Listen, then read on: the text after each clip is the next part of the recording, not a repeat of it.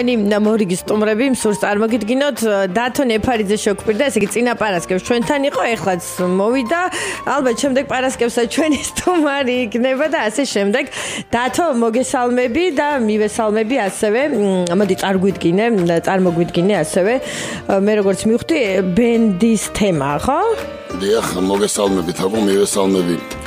რადიო არ დაიდარდოს ერთგულს სმენელებს, მე მინდა ყველას ნამდვილი ახალი წელი მოგილოცოთ.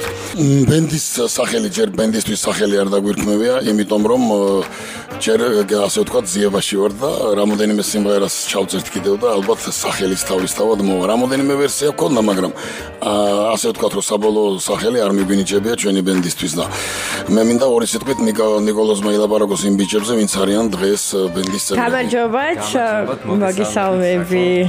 მთელ საქართველოს წინასწარ ულოცავ, დამდეგშობა ახალ წელს. ბენდის შესახებ, ესე იგი, მინდა ვისაუბრო, ჯერ პიანისტს ვიტყვი, ლევან გიგაური, ჩემი ძმაკაცი, რომლის მეშვეობითაც გავიცანი დათო და ძალიან მოხარული ვარ, რომ ესეთი კარგი ადამიანი დღესდღეობით უკვე ჩემი ძალიან ახლო მეგობარია. ესეთი სულიერი კავშირი არის ჩვენ შორის. ლევანი არის ჩვენი პიანისტი, ძალიან კარგი მუსიკოსი, ძალიან კარგი ადამიანი. ასევე ბასზე უკრავს თორნიკე ხვიბლიანი. ძალიან კარგი მუსიკოსი თავისთავად და დანიელ ადიკაშვილი არის დრამერი, რომელიც ასევე ჩვენი ბენდის წევრი არის და ჩვენი პრინციპი არის რომ როგორც ძველი სიმღერები უნდა გავაცოცხლოთ და ჩვენეული ვერსიით შევთავაზოთ სმენელს. ასევე შეიქმნება ახალი სიმღერები, რომელსაც შეასრულებს. ვისარგებლებ შემთხვევით და დღევანდელი სიმღერა, რომელიც მოვიტანეთ, ეს ეკუთვნის ტექსტის და მუსიკაც ნიკოლოს. ეს სიმღერა არის ახალი წელზე, ანუ ჩვენ არ დავარქვით ამას ახალი წელი მოდის წელი ახალი, ესე დავარქვით ამ სიმღერას.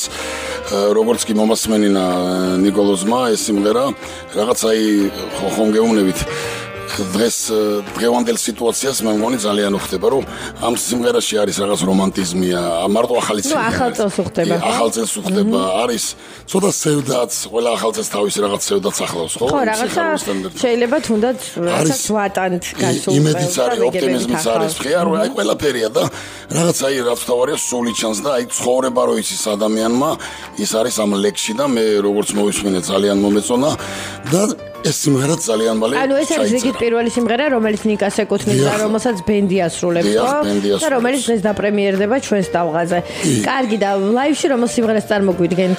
ლაივში აი არც გვიფიქრია რომ ისე რაღაც ისეთი ლამაზი ქართული სიმღერა გვინდა რომ ვიმღეროთ. ამჟამად მინდა ცაბაძის სიმღერა ვიმღერო და საერთოდ ჩვენ პროექტში აი გარდა იმისა რომ დათო ერთ სადღეგრძელოს შემოგთავაზე რა. ეგ მინდა აუცილებლად. ხო.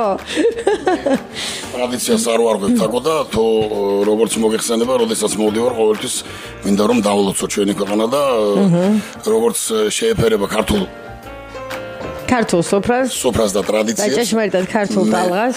მე მინდა აი მართლაც რომ ცოტა ისეთი ფონია ჩვენს ქვეყანაში რაღაც ჯერ ვერ ჩამოყალიბდით ალბათ ის საით მივდივარ და მე იმედი მაქვს რომ ყველაფერი კარგად იქნება და მე მინდა დავლოცო ჩვენი ქვეყანა და მერთის წყალობა არ მოქლებოდეს და რაღაცნაირად თითქოს აი ერთს დასვენება უნდა რაღაცა იმო გადაიტვირთოს და რაღაც ამ წლიდან ახალი წლიდან 2020 წლიდან უნდა რაღაც მართლა ახალი ცხოვრება მოვიდეს და ყველა ვისაც უჭირს დალხინებოდეს, ვისაც ივა გამთბარიყოს და რა ვიცი, ალბათ ქართველებმა უფრო მეტად უნდა შევიყვაროთ ერთმანეთი. თუ რამე წინს ერთმანეთისგან მივიდეთ და უთხრათ რომ აი ეს მეწყინა. თუ გიხარია ისიც უთხრათ რომ აი მიხარია და ესე რა ერთმანეთთან ახლოს ჩვენ ერთმანეთის უკეთესი და ახლობელი არ აქვს და მთლიანად ჩვენი საქართველოს მოსახლეობა ყველა ადამიანებს ვინც ელოდება იმედით ამ ახალ წელს და იმედით არის, მინდა რომ იმედები არ გამტყუნებოდეთ და მართლაც რომ აი საზეიმო განწყობა მოსულიყოს და ლხინი მოსულიყოს. დაგლოცავთ სულ ყველას.